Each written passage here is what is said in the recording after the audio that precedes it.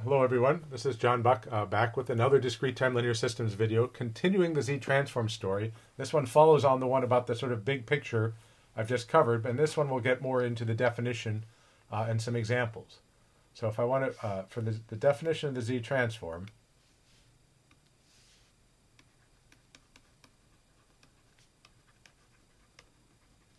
or if you grew up in Canada or the UK, they call it the Z-transform, but here in the US we call it the Z-transform. Is that we say x of z is the sum over all time, so as n goes from minus infinity to plus infinity, of x of n times z to the minus n. And this actually this sum ought to look familiar if you think back to when we first discussed the eigenfunction property for exponential inputs. Remember we saw that the gain an LTI system applies to the input z of n was h of z,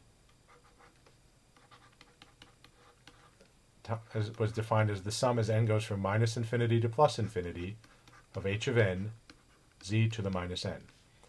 And then so, in fact, what this is saying that we'll be using here, we now have a name, we'll call this thing on the left-hand side the system function. And this is like a generalization, or it is a generalization, of the frequency response. And so we often say the system function h of z is the z transform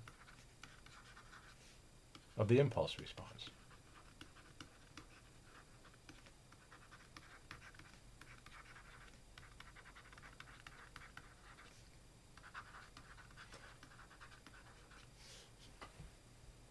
Another important property or question is that we say, well, that looks very similar to the sum we did for the Fourier transform. How are the two related? How can we connect it? And if I looked at the first sum for a little bit, you say, well, what if I make a change of variables or a substitution? If I let,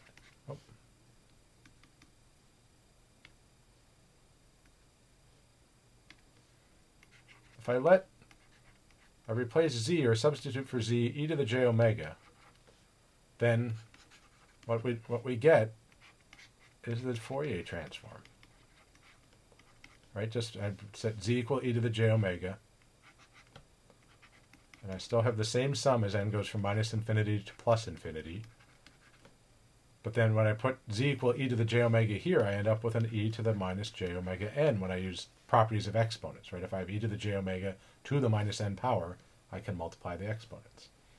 And so this is showing that the you say, well, now let's think a little geometrically about that z. That z is like, this is like a complex number in polar form, right? If I put this in polar form, if I think of this as polar form, its magnitude is just the invisible 1 in front, and then it has an angle of omega. So as I let omega increase from 0 upwards, this is really just saying in the complex plane, this is a circle of radius 1 and angle pi. Let's make a little sketch of that.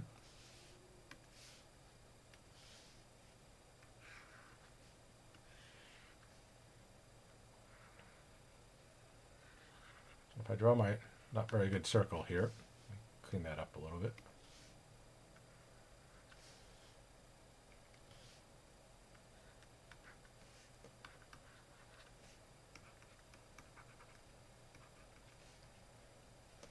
Right, we're saying that we have radius 1, or magnitude is 1.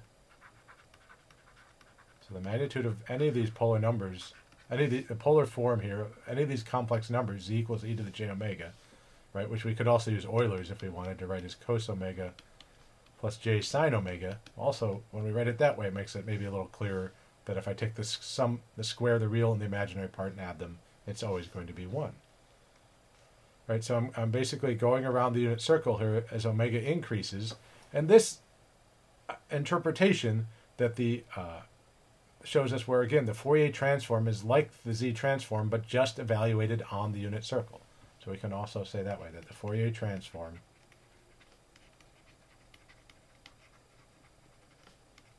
is the Z transform evaluated on the unit circle. We say unit circle, we mean the circle with radius 1. Right, so z equals e to the j omega. And when we think of it that way, it makes it clear why everything, geometrically, why everything happening in frequency in discrete time repeats every 2 pi.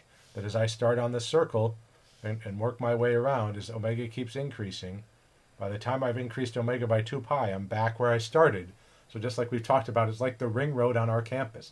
That as you drive around the ring road, you're going to keep getting back, seeing the same buildings over and over again. You might think omega, which is like your odometer, is going up, saying I've driven more and more miles, I've moved further from the origin, but not really. You're just coming back around to see the same things over and again. So that's geometrically why we see this periodicity in discrete time things that happen in frequency. All right, so that's the definition of the Z-transform. Again, to keep these short, I'm going to break this one here and then go on to do examples in the next one. So the next, that's all for this video. The next video, whenever we have a new definition, the first thing we should do with it is apply to some simple examples and see how they work out and how it relates. Okay,